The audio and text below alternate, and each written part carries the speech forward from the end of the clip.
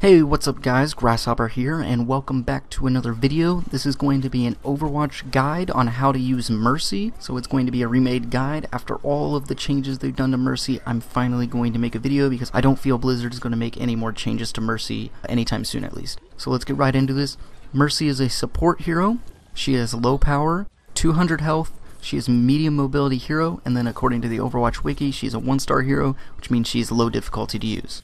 So let's move on to her weapons. Mercy has a Caduceus Blaster. This is Mercy's only way to deal damage, so I felt like going over it first, even though you won't be using it much. You will almost always be healing and damage boosting your team, but you can pull out her blaster at any time to do a surprising amount of damage. Make sure to go for headshots. Her blaster shoots fast moving projectiles that do a flat damage of 20 per shot, no matter the range, and it has 20 rounds of ammo and reloads in 1 second. Mercy's other weapon is the Caduceus Staff. It has 2 support modes, Healing Beam and Damage Boost Beam. Now technically this isn't a weapon, but this is what you'll be using the most as Mercy, so I wanted to talk about it before her abilities. You can switch between 2 different beams to support 1 ally at a time.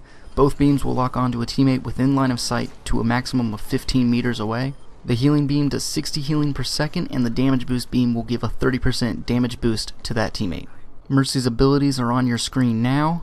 Her ultimate is Valkyrie, and this is where Mercy enhances her weapons and abilities for 15 seconds. This is Mercy's new ultimate, and it does a whole lot, so take some notes. Mercy can fly through the air a little faster than walking speed, so like you can move in any direction you want. If you heal or damage boost teammates, the beam will chain to other close teammates, and the beams have an upgraded max range of 30 meters.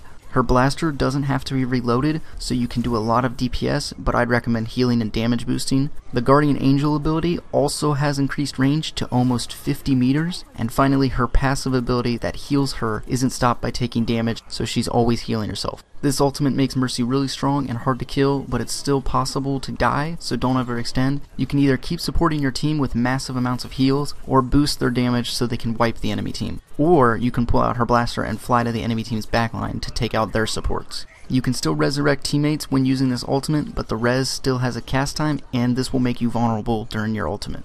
Mercy's first ability is Resurrect. This used to be Mercy's old ultimate ability. Mercy can revive a dead teammate with this ability, and it has a cooldown of 30 seconds, and it's also a single target ability. Mercy has to be within 5 meters of your dead ally, and there's a cast time of 1.75 seconds. While resing an ally, Mercy's movement speed is reduced by 75%, and if she is stunned or knocked back by an enemy, the res will cancel and go on cooldown. You have to choose wisely on who and when to res, and I recommend tanks because of their bigger health pool when they're resurrected.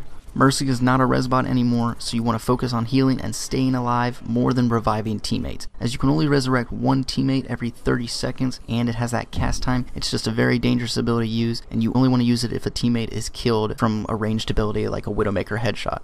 Mercy's next ability is Guardian Angel. This is Mercy's movement ability. It's where she flies toward a targeted ally to support them or escape danger for herself. You want to look at a teammate and use this ability to fly to them at 20 meters per second. It has a max range of 30 meters, except almost 50 meters while her ultimate is activated, and this ability cools down at 1.5 seconds. You can cancel this ability by pressing the button again if flying towards the teammate would put you in danger. Jumping near the end of the flight will give Mercy a slight speed boost, and momentum is conserved, so you actually gain a ton of mobility with this ability.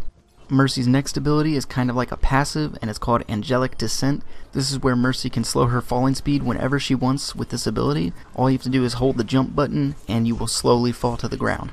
Mercy has another passive ability as well, and it's Regeneration. This is where Mercy regains 17 health per second after not taking damage for 3 seconds. When her ultimate is activated, this passive is always regenerating 17 health, even if she's taking damage. This is basically how Mercy heals herself, because all the supports in the game heal themselves one way or another. Now let's move on to Mercy's counters. Mercy doesn't counter any heroes in the game, but she counters team comps that try to get quick picks to win a team fight because she can res that ally if it's safe, or pocket a teammate to constantly keep them alive during the fight. Mercy is weak against every hero, especially flankers, and needs to be protected by her teammates, but don't underestimate her blaster because she can fight her way out of some battles.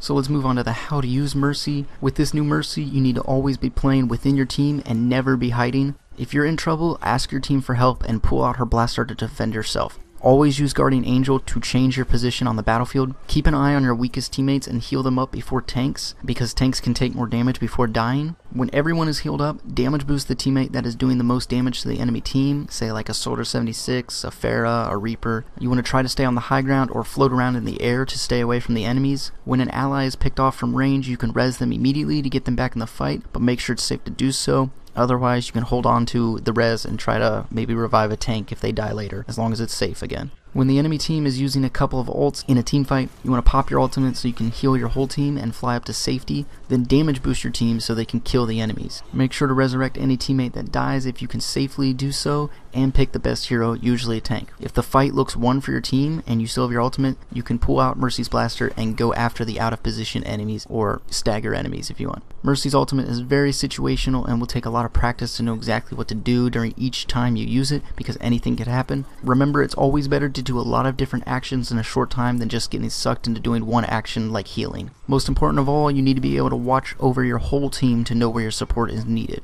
So Mercy is a very interesting character. She has a completely different playstyle from any other hero in the game. You need to be able to keep yourself alive by moving around erratically with Guardian Angel or floating through the air. You are very weak to getting dived, obviously, because you have really no defenses against anyone. So basically just use her mobility, heal the teammates at the right time, always be on the lookout for your other support to heal them, or DPS, because they have less health than the tanks. Obviously tanks can take more damage before dying, and like I said, if everyone's healed up, always do the damage boosting. Low level Mercies don't do enough damage boosting, but trust me, at 30% damage boost does a whole lot. Overall, Mercy can be a very fun hero. Back in the Mercy meta, it wasn't fun if you were a support main to get forced into playing Mercy, because she can be kind of boring to me, honestly, but it's very fun when you're outplaying the enemy and they're trying to chase you down and they can't catch you because you're flying all over the place. Mercy is definitely a beginner hero, I guess, for someone that hasn't played Overwatch or a first-person shooter in general, because you can kind of just pocket a teammate to learn the game as you go.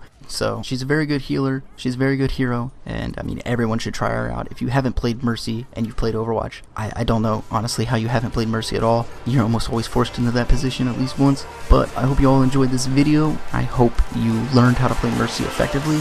As always guys, I hope you all have a good day, and goodbye.